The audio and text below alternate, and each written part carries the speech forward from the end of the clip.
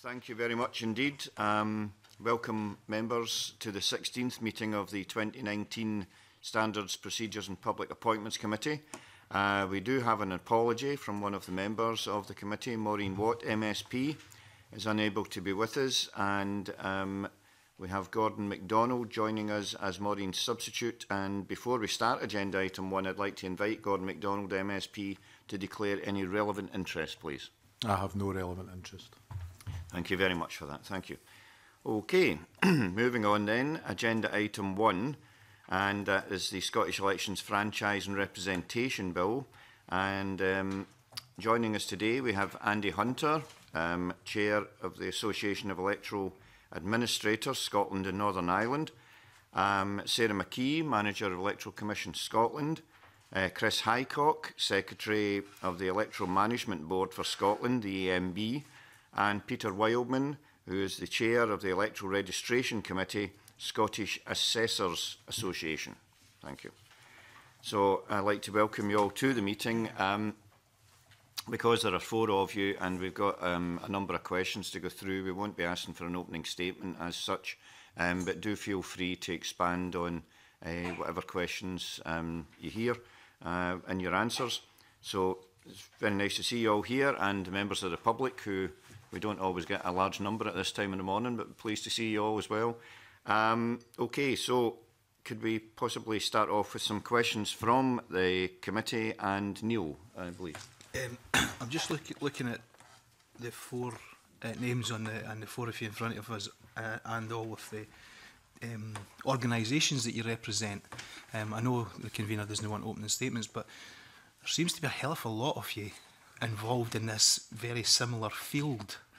Can you briefly tell us why we need all of you? Yeah, maybe to introduce myself. I'm Electoral Registration Officer for Central Scotland. I'm also Chair of the Electoral Registration Committee of the SAA. That committee comprises the 15 electoral registration officers across Scotland and their senior staff. So we are the stakeholders that actually deliver electoral registration across Scotland. And speaking on behalf of the Electoral Commission, in relation to the franchise bill, our role will be in providing guidance and support to electoral registration officers and to the returning officers who will be administering the legislation. We will also be in charge of public awareness campaigns to reach those newly enfranchised citizens. So that's our interest in this bill. The Association of Electoral Administrators is a professional body that represents anybody that works in electoral administration right across the UK. We have just under 2,000 members, and essentially it's there to help protect and promote good work in the electoral administration field, both in the return officer and the registration side. Hi there, I'm Chris Hyke. I'm a Deputy Return Officer in the City of Edinburgh Councils. The return officers, those that are charged with actually the administration of electoral events in Scotland. The Electoral Management Board for Scotland is responsible for coordinating and supporting return officers and electoral registration officers in the delivery of electoral events, promoting best practice, and always making sure that the voters' interests are at the heart of all that return officers and electoral registration officers do. Okay. I feel a flowchart coming on now. Could I start by asking, in relation to the number of people who, well, the register initially, there's often comments about the inaccuracy of the register. There's been an estimate that a further 55,000 people would come onto the register through this provision. Given the historic problems about accuracy around the register, is that accurate? And is that projection accurate in your opinion? Numbers is taken from my understanding is taken from the 2011 census, so there is a degree of that number will have changed over the course of time. To put that in context, there are some 4.1 million electors currently registered across Scotland, of which there are 132,000 EU citizens on the electoral register, and that excludes citizens of UK, Ireland, Cyprus and Malta, because they qualify as Commonwealth citizens, or in the case of Ireland, as in their own right as Irish citizens. So 55,000, it is a reasonable number. That it will take some time to get people onto the register, but it's not an unmanageable. It is not, in that context, it's a manageable number. Anybody else want to comment on that? No? Okay. And the Electoral Commission data tells us that accuracy of the register has fallen since 2015, now standing at 86% accurate. That's a significant number of people who are not accurately picked up on the register. Why is that happening? I think you'll find that the register is a snapshot at time, and at any point it is updated on a monthly basis, but at any point during a month people are moving, so there will be that inherent churn within the register. There are certain groups that are slower to register than others, which tend to be private renter sector, for instance. We are proactive in actually encouraging registration, so we actually do an annual canvass each year where we will send a form to every household identifying anybody new. We also mine databases like the council tax database, schools registers and university lists, and anybody we identify who is not on the register, we issue them an invitation to register. We then follow up with a reminder, and then a third reminder, and we also try and visit the property if we can engage with the elector to encourage them to register. I think the one thing to note is registration is a voluntary exercise within the UK. It's not compulsory, and there will be a certain number of people who choose not to register.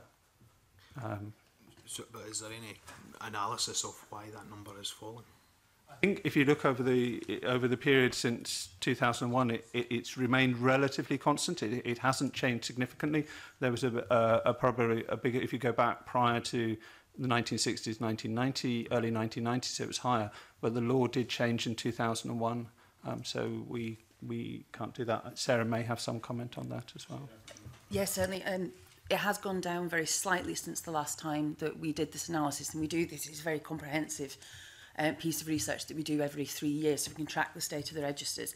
Now, it has gone down very slightly since the last time. However, to bear in mind, since 2017, we've had no expected and planned for polls. Obviously, we had the unexpected European Parliament election earlier this year. And we know for the people who are missing from the register, which, as Ian has mentioned, the three biggest issues are the length of time you've been at your address. If you've been at your address, I think, less than a year. In Scotland, only about 34%. Are on the register, where if you've been there for over 10 years, it's something into the 80-90% level. The second factor is being young, and the third factor is tenure. So if you're in private rented accommodation, so you've got cities like Glasgow where you've got quite a young population, student population, who move frequently, and they tend not to get round to registering at their current address until there is a poll. And since 2014 we've had individual electoral registration, and that has enabled people to register on time for the first time, and that has made a big difference in the run-up to polls with young people. I remember, was it something like 600,000? Yeah, on the last day of registration ahead of the last UK General, there were 622,000 registration applications across the UK. I think it was approaching about 75% of those were people under 34. And I think if you look at those demographics, you look at age, you look at tenure, you will see that there's private rent sector, the three tend to overlap. The fair chance if you're in private rent sector, you're probably young and you're probably there for less than a year. And I wouldn't like to speculate too far as to the reasons for that, but its connection to the area. Are you going to stay there? How long is your permanency? Do you really see a connection? Will you register to vote? But what we do see is these people will register, but they register at the last minute. And Sarah's right, the 2018 registers, when this was done, there was no major electoral event in Scotland in that year. Can I say, we do, at the Commission, we do actually think that there is a longer-term problem that does need to be addressed. And that is, a lot of the processes around electoral registration are really outdated and could be modernised to make it a lot easier for people to register to vote, even more easier than registering online. And that it's sort of the annual canvass process that the registration officers have to run is very highly prescribed. And Pete and his colleagues will spend a lot of time contacting people who they actually know are still at that address, to get them to confirm they're at that address, and then going back and back and back. Even though they know from council records that they're there, they still have to get them to confirm. So there is some work underway across the UK at the moment, across the three different governments of Wales, Scotland and in Westminster to try and kind of update that process so that they spend less time on the people who they know to be there, freeing up resource to be going out and find the people that they know aren't there. But we think we can even go further and look at things like if you've moved house and you're updating your driving licence, can you tick a box that says update my registration details at the same time? I think there are, and I think I should counter that we're not as EROs, we're not complacent about, you know, we would like 100% accuracy, 100% completion. That's what we're striving to achieve. And I think these studies are helpful because whilst maybe we would like the figures to sometimes be better, slightly better than they are, at least it gives an indication of where we really need to target our activity. Before Neil comes back. Everybody wants a short now. Can we just have very short contributions from Gil, Gordon and Tom? Yeah. What you've just described raises some questions in regards to prisoners, because what you've described is a settled group of people who by and large stay in one place, or they pass away or they move house. And I understand the register naturally changes about 10%. I think that's the figure every year. But the proposition from the government is for prisoners to be eligible to vote within a year. And that would seem to me there's a lot of maintenance required in that regard, because you've only got that, you don't know who they are in advance.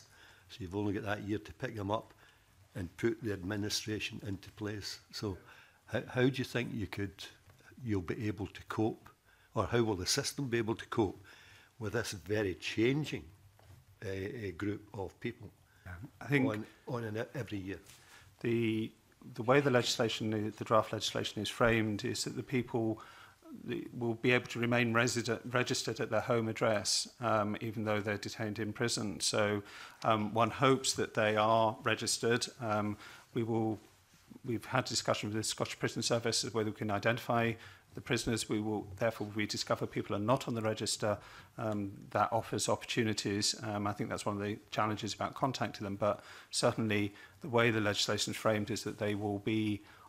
Hopefully, they won't have to come off the register. One of the concerns would be if you had to take them off their home address, register at the prison for a very short period of time. Because I think one of the challenges is that some of the short sentences could be quite short.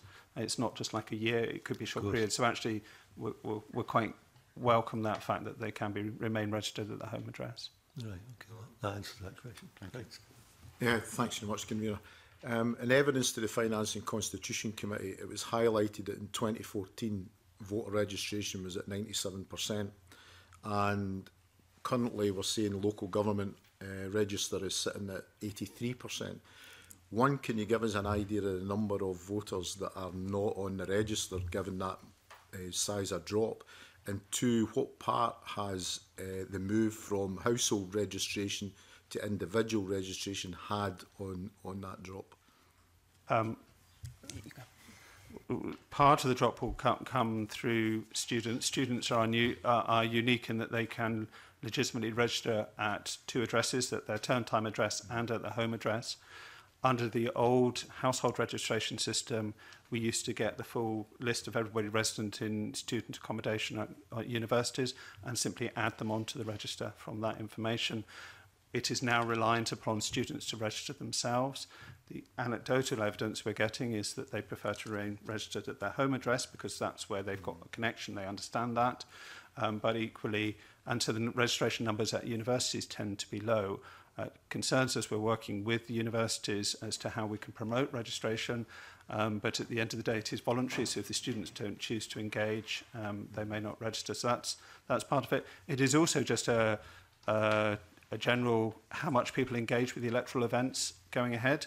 So certainly my experience at the independence referendum, we had people who made quite clear they had never registered to vote before, but they felt so strongly about the independence question that they opted to opt into the registration system, so you will get that. One of the advantages of IR is it's harder for people to come off the register. They can only come off in certain circumstances. Chris made a mistake by nodding at some of that. Would you like to say something, Chris, as well? Well, I think as the points Pete's making in terms of the actual statistics are valid. Not much more to say about that element. I suppose the issue that always comes into this is to remember the reason why individual electoral registration was introduced in the first place, which was the integrity of the register. There's a lot of discussion about the accuracy, but it's the integrity and making sure that we have the right people on the register, the people on the register actually exist, and everyone's registered only once in each place. So there's a value to that. Just very short, if you don't mind, Gordon. Just if somebody can answer the magnitude of the drop from 97 to 83%. The 97% never existed. It was, I think, from my memory, was a journalist who had taken the number of people on the register and it was then... Mr Wildman that mentioned it in Finance and Constitution Committee evidence. So that it was reported as 97%, I think. And what happened was just in the run-up to the independence referendum, as Pete said, we had an unprecedented level of registrations. And the way the system works is when you apply to register to vote, you're first placed onto the new register, but you're then taken off the register at your old address. So there's a brief window where you're actually registered twice. So that kind of inflated the figures. And so I'm not saying it was significantly different, but it certainly wouldn't have been as high as 97%. And then individual electoral registration came in just immediately. I think it was introduced the day after the referendum. And then, so what that did was it cleared there was a big clear up of the registers essentially, so that, you know, the double registrations disappeared. So that led to quite a big drop. But when we carried out our completeness and accuracy study in 2015, we found the registers to be significantly more accurate than they had been prior to the referendum the last time we'd done it, which I think was around 2012 or 2011, sorry. So we'd found a big increase in accuracy, but it has, you know, that has dropped a little bit since 2015. Tom, and then we're back to Neil again, please. Yes, thank you, Karina. Just wondering, turning the thing on its head, the deregistration, people who have, the residential thing is now 3 months. If you're resident, you get, the proposal is to get a vote. When do they, if a person has been resident in Scotland and then moves away for work purposes, when do they deregister? It's, my understanding is the bill doesn't introduce any residence in terms of residence. That the first day, if you move to Scotland today and a resident, you are eligible to vote, to register to vote from today. So the way we proactively manage the register is, as I said, we check other databases. So if we get indication from, say, council tax that somebody's moved out of property, that we will then carry out a review of registration. So if we get more than 2 pieces of evidence to say that somebody's moved, we can just take them off the register. If not, we send them a letter saying we don't think you're there. If you are, provide evidence. If not, they come off the register. So that activity going. The other backstop to that, if you like, is the annual canvass. No, sorry, apologies for that. That actually then checks the registration each year. So if somebody returns the household inquiry form and scores a person off, if we've got another source of evidence say they're not there, we'll take the people off the register. So that's how it comes, in the same way we encourage new people. So in the course of 2018-19, we took about 250,000 people, added them onto the register, and about a similar number came off the register.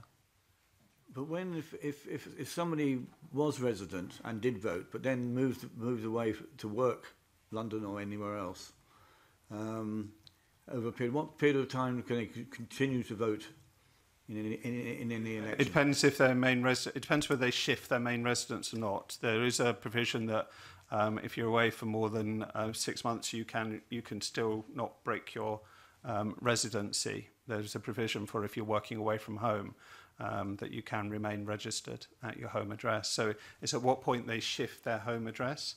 So if you were temporarily working London for a period of 6 months, you could remain on the register in Scotland. But if you actually permanently shift to London, then you would have to come off the register in Scotland. By definition, what is a permanent shift?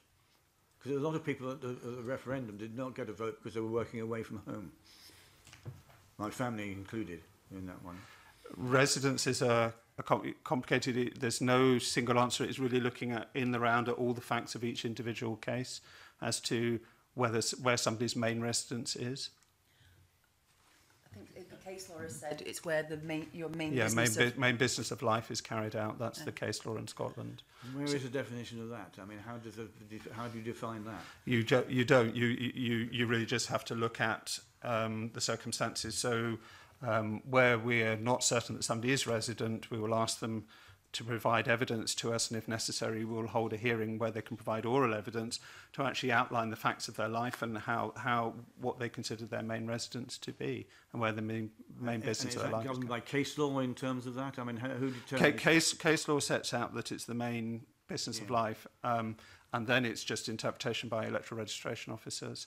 If people didn't like our decision, there is a right of appeal to the Sheriff Court.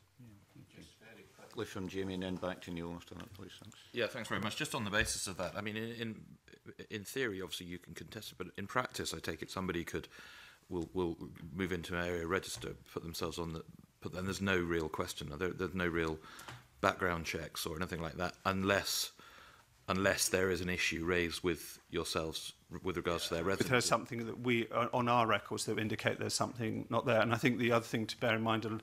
Of the 15 EROs, 13 are also assessors, and we hold the property records, so we can check the size of the property against the number of electors. So if we had a huge number of electors in a small property, we would question that. But somebody could move up, rent a property, register, and that wouldn't necessarily be flagged up unless somebody flagged it up. It wouldn't.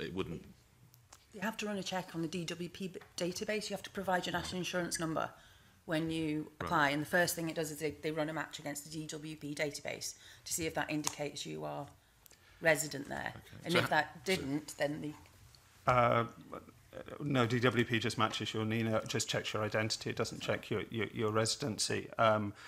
But we do, if we get an unsolicited application, somebody applies without us inviting them, we send a paper communication to the property, and that acts as a check. And certainly I've had a few cases where somebody's come back and said, no, this person isn't actually resident, and that's a way of us then reviewing that application. I'm not necessarily suggesting whether there's cases of somebody not being, using a false address. Somebody come in for a very short period, register, and then leave again afterwards, and it's unlikely that would be flagged up. I was just wondering how many cases there are. I think that's a very, very hard question, and you can have people genuinely, this is their main residence for 3 months. Because they're moving around, they don't have a permanent home elsewhere. If this is their permanent home, even if it's 3 months, they're entitled to be registered. How many cases are contested every year? I mean, not many. Not many. No, there's very few cases. We will, if in the run to independence referendum, we had more hearings and into residency, more questions over that. But in the normal course of events, not many. And do you think there aren't many cases because the process is working, or because we just don't know? I think on the whole the process is working, because you've got the annual canvasses.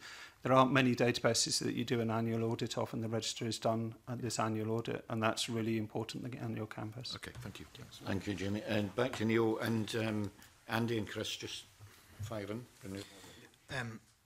In terms of the residency issue, so it's anyone who just rocks up and says I'm living here and applies for their vote who can get the vote. Is that the same? Is that system replicated anywhere else in the UK?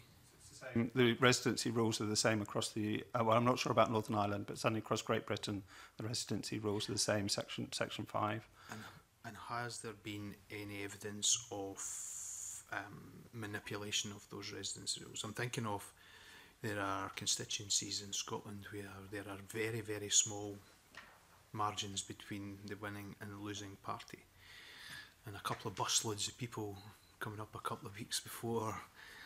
We've seen in the past manipulation of the electoral system. Has there been any evidence of any manipulation? Aware of, no. Okay. I shall get my cunning plan in place then. In the context of that, I'd say that in elections there's always a tension between integrity and inclusion, and making sure as many people take part as possible, but also that they're doing so according to the rules. So we've got to recognise that tension at all times. After every electoral event, the Electoral Commission complete a report on that event, and one of the things that they do look at is questions of integrity, electoral fraud, and the record in Scotland is very good. There are very, very few instances ever pulled up of any questions about the delivery of elections in Scotland. Identify something, we report it to the police if we think, and I've not known a police investigation go to full length. Okay, thanks. Okay, thank you very much, Neil. Can I just ask a quick logistical question then, on the back of what you were talking about? With an expansion which could come about under this legislation, what about polling places? Because, I mean, I know they do change occasionally, but are they sufficiently, flexible to be able to absorb growth in the numbers locally? The polling scheme is a decision of the local authorities. The council has a responsibility in law to identify a polling place, or to split every ward into polling districts, then identify a polling place for every district in there. That decision on the polling place, some of it is about accessibility of the building, some of it is about capacity, and some of it is about location. But they'll choose a building that is sufficient for the size of the electorate in that district. Now, that decision will be taken on the basis of the electoral register that we're given by the electoral registration officer. If that electorate was to grow as a result of the provisions of this bill, we'd just have to make sure that we've got sufficient capacity in that building to cope with that number of people. What will often happen is that the number of polling stations may change in a particular event. Well, so that's how many stations we have in a particular place in a building. And that might be about, electorate does change from event to event. There are more people that vote are able to vote in a council election, for example, than in a UK parliamentary election, because the franchise is different. So even between those two events, the electorate changes, and we can cope with that just by looking at the size of the register and what capacity will we need to cope with that. So there may be places in Scotland where we'll find that the register grows significantly in a concentrated area because of these provisions, but that's not insurmountable. That will happen in each event in any case. And in terms of staffing, that would be handled by the local authority as well, would it? Or? The returning officer is responsible for recruiting and training the staff for each electoral event who will work in the polling place. So again, the staffing is driven by the number of polling stations that we'll have for a particular event, and that's just a case of, do we recruit a couple of extra staff for that building, or do we cope with what we've got? And again, that is driven by the numbers on the register. And Andy, that would be perfectly acceptable in terms of your members, I think. Yeah, absolutely. I fully agree with Chris. Both in terms of after an election event, you would always review your polling places and how they went and whether was there any issues around them. So you would review that after every event based on future planning. And in the run up to the elections, to say the number of stations, you would determine that well in advance, so you could recruit and you would take factors into case. So if the numbers were going up, you would take that part of your decision making. And again, planning is a big thing, so timing towards that, knowing these changes in advance of any electoral event is extremely useful to get that right. Okay, and Gil and Jamie, just quite shortly. Just in addition to that, the variants that are now going to come into place, the extra variants, does that throw any problems in regard to the administrative functions of it? It happens between elections at the moment. European elections, we've got a particular franchise.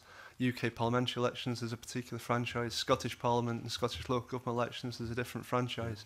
And we take those when we're training staff. We make sure people are aware of who can and can't vote. Again, we'll take the registers as they're produced by the electoral registration officer and use those as the basis for our planning and delivery. And these things do change event by event. Okay. Yeah, I think obviously you're preparing for that. In a lot of cases, you prepare for more than you necessarily quite need. So most polling places, for example, take that, will have capacity for another station or for taking on an extra 200 or 300 things. As I say, there'll be the odd one where you're already at your limit and you'd have to think slightly different for it, but that would be the minority. And that's probably the same across a number of processes. You've already got a wee bit of capacity to cope with a bit more. Okay, thanks for that. Jamie? Thanks very much. I just want to ask a very quick question in regards to if there was the introduction of voter ID or increased checks on voters in polling stations. How might that be impacted by an expansion of the electorate? I think partly that would depend on what type of voter ID you went with. I mean, there've been trials at local government elections in England earlier this year and the previous year, and we have a statutory role to evaluate those trials. And each pilot has used different. So some follow the model of Northern Ireland, where you could apply for a voter ID card if you didn't have, say, a passport or a driving licence. Others have just required you to bring your poll card. Others have required you to bring ID, and if you didn't have ID, to get somebody to come along to attest that you were who you said you were. So I think if you have new citizens joining the register, you would need to kind of look carefully at that, and so that you don't come up with some kind of ID that would be very difficult for them to obtain. We've said we think there needs to be a bit more thinking around these ID pilots to make sure that they don't, you know, I think it's Chris said earlier, it's that balance, it's that tension between accessibility and integrity, and we think a bit more thinking might need to go on to just find that right balance in terms of voter ID. I think the other point. Sorry, beg your pardon. Yeah, carry on. The other point at the moment is that the intention is it's only the UK government that's intended to introduce it for UK parliamentary elections, and foreign nationals would not be enfranchised as it stands for those elections. No. Okay. Can I? There's another very quick point as well. Sorry, I was just going to ask. Obviously, I think I'm right in saying there's an increase in people voting by post, using postal votes. In terms of you know, the security of the voting process and the eligibility, is that harder to do essentially when it's postal voting than somebody coming in, or is there no real difference at the moment between somebody going into a polling station? In many ways, I'd say the integrity checks that apply to postal voters are greater than those that apply to people that turn up in person to vote at a polling place. You'd be aware that for everyone that applies for a postal vote needs to fill in a postal application in which they provide their signature and date of birth. Every postal vote that is returned, the signature and the date of birth are checked before that ballot paper is actually opened and placed into the count. So those checks are much more, in some ways, rigorous than someone turning up at a polling place and just declaring their name and address. So we actually have to check those voter ID elements before that is processed. And if somebody's signature doesn't match at an election, the electoral registration officer will write out saying your signature didn't match and you need to provide a new one. And if they don't provide, we can take them off the absent voter list. So the gap at the moment is in the polling stations, effectively. Yeah, there is a difference between polling station and postal vote. Yeah. When someone is actually affirming their name and address in a polling place, they're making a solemn declaration of their identity.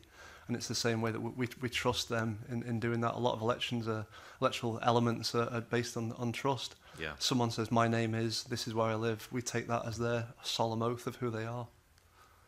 Okay, thank you. Right, even quicker short question from Gil. Harry, I'm just looking at some of the questions that I was going to ask anyway. I'm just wondering, how what you just described carry forward for prisoners in their situation in regards to postal votes or proxy votes? Is there any additional problems for your not for prisoners? I can see it's quite straightforward for them, but the administrative process, is that a problem? Within our evidence we've submitted, we've highlighted that the expansion of the franchise is one thing, but the very fact that a prisoner is not at liberty would potentially limit the degree to which the normal rules could apply to them. So, for example, if someone doesn't receive a postal vote at the moment, a postal vote is lost or it doesn't arrive, that can be replaced, but it would generally require the person to come up and show some form of identification and ask for it. Or if it's spoilt, again, they are asked to come to return the spoilt papers and then we'll reissue them. Some of these things are very difficult to apply if someone's not at liberty. So the basic level, it will be the same. They'll get a postal vote, they'll sign it, they'll put the date of birth, they'll send it back, and it will be processed as normal. And proxy? What about proxy for voting? Is there a problem there? No, I think they'll need to complete a proxy vote application form, and I think one of the challenges will be the speed with which we can communicate. So if an ordinary elector makes a mistake on their proxy vote application or the registration application, we can pick up the phone, we can send them an email, and you can get a fairly quick response, or indeed, if necessary, we can go out and visit them if in certain circumstances. With prisoners, that will be more difficult, and I think that will be the challenge. Right, okay. That leads us into questions which Mark here has. Mark, would you get to go? Yeah, I mean, maybe just to build on that theme, Chris, in your evidence, you said that the extension of the franchise is necessary but not sufficient to allow some prisoners to vote, and that barriers would remain. I mean, I think you've just described perhaps one of the issues there. Are there others that the panel wish to comment on in relation to what those barriers are?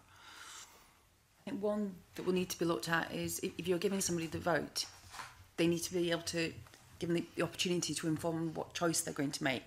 So I think, as I understand it, you know, there is no unlimited internet access. So I think that's going to have to be thought through about how somebody can actually inform themselves, particularly if it's an election where they want to look at the candidate policies rather than, you know, you can put every party's manifesto in front of them, but they might want to know about their particular candidate. Okay. Add to the postal vote, yeah, the replacement. It's also the timing, because currently electors can go up to the polling station and hand deliver it right up to that last minute, sort of 1 minute to 10. Obviously, prisoners won't be able to do that. Everything will have to be posted back and forward. So actually, their timescales for dealing with the postal vote will be shortened to compensate for that. And also the fact that it's not just local, whereas at the minute all your postal voters are local to the returning officer. In the prison, it could actually be in the prison in Stirling, for example, but actually from Aberdeen. So it's even more difficult. There's no way you can travel down to do that, even if you could go in and visit them at the prison. Yeah. Well, I think as we say there, that the expansion of the franchise allows people to vote. We just have to accept that they don't have the same ability and the same freedom that a normal voter at liberty in the community would have. So therefore, some of these restrictions will exist on them that wouldn't exist on other people. Also mentioned here just some of the basic rules of democracy, that people have got a hard-won right to vote in secret, so people don't know how you're casting your vote. So we may need to think about that, to make people vote in secrets, that they're free from coercion, free from influence, no one's telling them how to vote or rewarding them for it in a particular way. We just have to think about creative ways how that can happen, how people can vote in secret in a prison.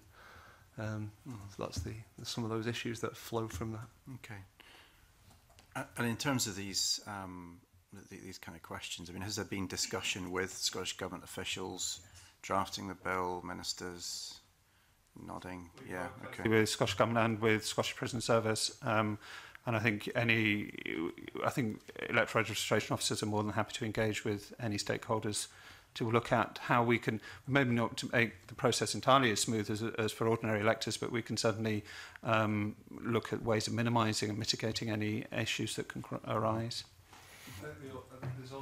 It's also seen that the extension of the franchise in this way is potentially an opportunity for education and rehabilitation for prisoners, that they see the lessons and the openness about voting as part of a process for giving them a broader explanation of life in an open society. So.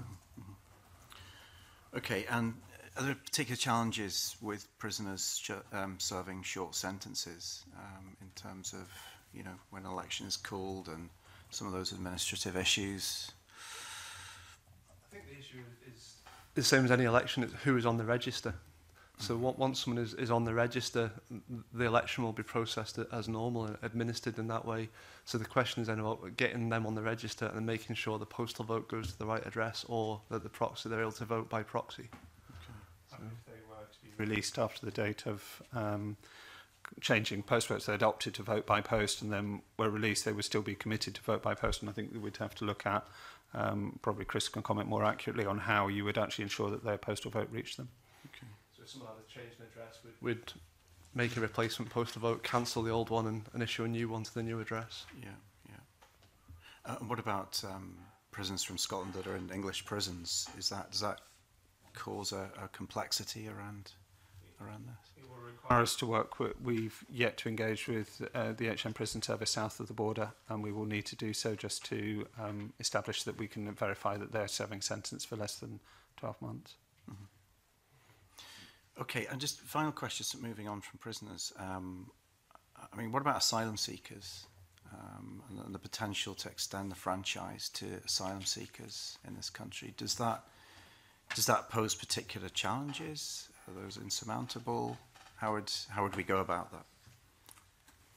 You mean in terms of reaching them and encouraging them to register and understand how to vote? Yeah, the Commission would potentially to be candidates as well. Yeah, potentially, yeah. And the Commission would take a lead on that kind of awareness raising nationally, but we would work very closely in partnership with the registration officers across Scotland who've got the kind of links into their particular communities. But I think it would be very much a partnership approach, because we could run a grand advertising campaign, but we're trying to reach 55, potentially 60,000 people who are dotted around the country.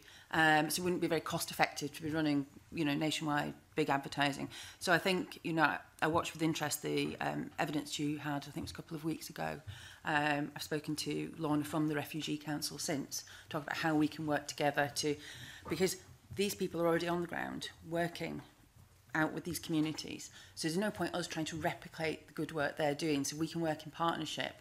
What we've done in the past is developed education resources, which look at not just how you register and how you vote, but also, what is an elected politician, what do parties mean. This is work we're looking at anyway to do with political literacy in schools to be reaching 16, 17-year-olds. In the past, we had a big resource that registration officers used as well, and youth workers, which was called the Democracy Cookbook, which had plain English information about the institutions.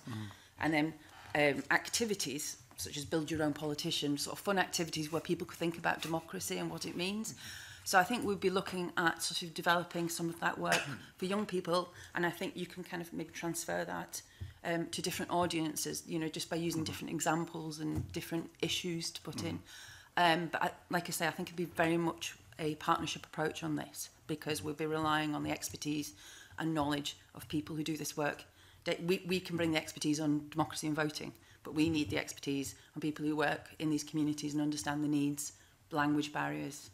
We already translate our forms into about 25 different languages, but that might change. I've been looking at some of the census data from 2011. It does look like the biggest group that will be enfranchised will be Americans, but there'll also be large numbers of Iraqis, Chinese.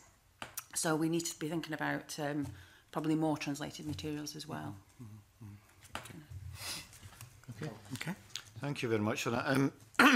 Just the annual canvass of electors, obviously in 2020 there's one of the annual canvasses, and that would relate strongly, as far as we're concerned, to the 2021 elections for this place. But what if there were another referendum to take place in Scotland prior to 2021? Would that electoral canvass be up to the mark and prepared for that, or would that require extra work to be carried out? The annual canvass is something we do, obviously by its definition, every year. It follows it's very heavily prescribed at the moment. We have to issue a household inquiry form to every residential property in our area. We then have to issue a second form, and if we don't get a response, we have to visit the property to get a response, and if we don't get a response, issue a third form. So it's actually a robust procedure. It works well. If you look back to the independence referendum in 2014, the referendum was on the 18th of September. By July, my team were already working overtime. To a certain extent, these electoral events drive registration of their own accord. The annual canvass supplements it and reinforces it, but the two work hand in hand. I think we will need to be, the 2020 canvass will need to make sure that the messaging is clear that franchise has been extended if the legislation is passed. The other thing to note is the UK, and as Sarah's alluded to, the UK and Scottish governments looking at canvass reform, which means that for people where we don't think there, properties where we don't think there has been a change, we will send a light touch communication, and we will need to make sure that that communication makes clear that anybody not registered who is now eligible can now register. Can I just ask something? I'll come back. Can I just ask about the percentages that we talked about earlier, who are registered, etc., etc. And obviously there are a number of factors which cause people to not be on, either not be on or fall off the electoral register. We did also talk about education. In terms of education of the general population, how much is there of that, or plans for it going forward? The Commission runs a public awareness campaign ahead of every major electoral event. So currently, you know, the next one we would have planned in Scotland would be in the run-up to the Scottish Parliament election. We found that running sort of year-round activity, when we started as Commission, which was over 10 years ago, we kind of ran year-round activity, and we found it wasn't terribly effective, because unless there's something dangling right in front of people, they tend not to take action. So saying, you know, in a year's time there is an election, so you must register now, doesn't seem to work. But when you have messaging which says you have 10 days left to register, that's when we kind of get a really good return on our money. So there is, you know, so there is that element, and that's, you know, kind of factual information about how you register, how you vote, how you get a postal vote. There is other work we're looking at the moment, which is we've been talking to the Australian Electoral Commission and they've been looking at. They ran a campaign going Know the Source, which ran alongside their voter awareness campaign, which was encouraging voters to look at the messaging that was targeting them at elections and actually check what the source of it was. So that's a piece of work that we're looking at as running at future elections as well, for the general public. I sort of remember, some people say I don't really remember, but I remember being at school, and elections weren't something that we ever talked about at that time, have to say, because it was 21 you had to be to vote at that time. But when you get the vote at 16 or 18, there's obviously more of an impetus behind the idea of getting people registered, etc. And is there much work actually done through schools then? Yeah. We've been working with Education Scotland and various other bodies, the Association of Directors of Education. We've been doing it since, I think it was just before the independence referendum, because what we were finding was teachers across the country were all using different approaches. Some people thought they could talk about the referendum, others thought that they weren't allowed to talk about it in school. So we all came together and we did a kind of a briefing for head teachers and teachers to sort of say, well, this is appropriate, this wouldn't be appropriate, just to kind of reassure them it's okay to do it. So I think there was a bit of nervousness around in 2014, because it was quite a highly charged atmosphere. But since the young people have had the vote permanently from 16 for Scottish elections, it's been much more kind of relaxed attitude.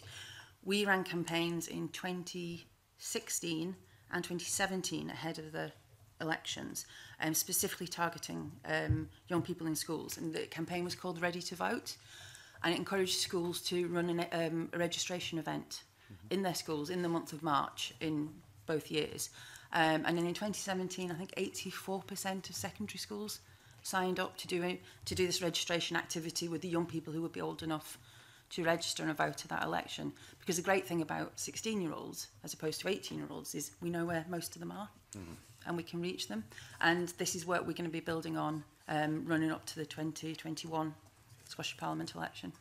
Okay, thank you very much for that. The financial memorandum is obviously something which excites people potentially more than it needs. But would anyone care to bring the financial memorandum in? So if not, then I will, and you may join in when it suits you. The financial memorandum allocates £280,000 one-off payment to the Electoral Commission for the purpose of publicity, guidance, etc. Now, out of that, we're told £200,000 would be an appropriate estimate for the additional public awareness costs of the 2021 election, given this will be the first one planned using them. Are these resources identified in the financial memorandum sufficient to support the necessary work for newly enfranchised voters? Some is there largely for work taking place around the annual canvass. We have a separate budget which sits outside of that financial memorandum of usually around 1.5 million to run a public awareness campaign ahead of the poll, which will kick in 2021.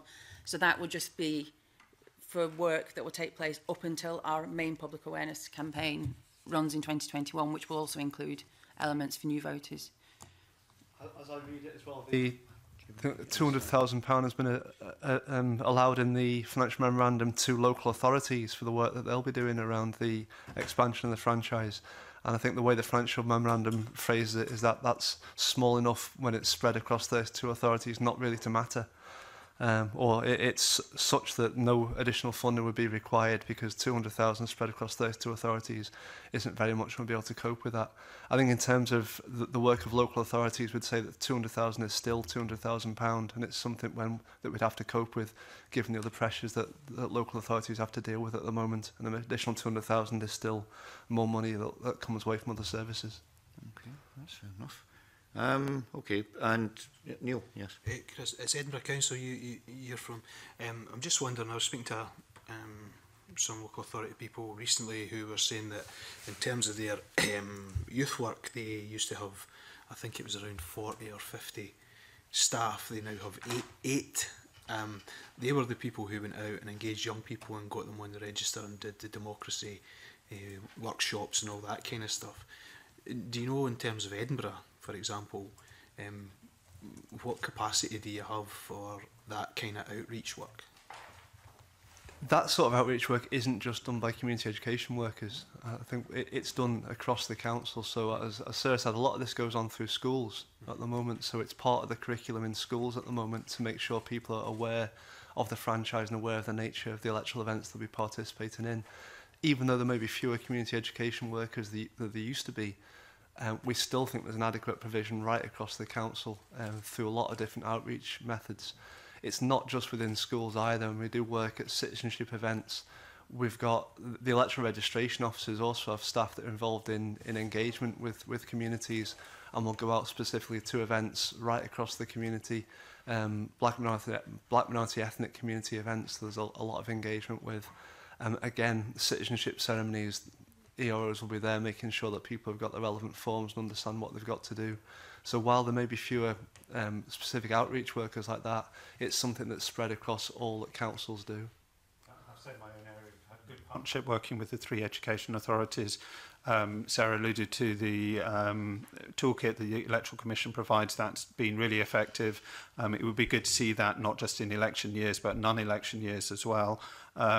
And I think the other thing to note is that we do get lists from the schools of all eligible pupils. And if those pupils haven't registered themselves, we will personally write to them, inviting them to register. So it is a multi-strand approach. So it isn't just education authorities, it isn't just EROs, it isn't just the Electoral Commission.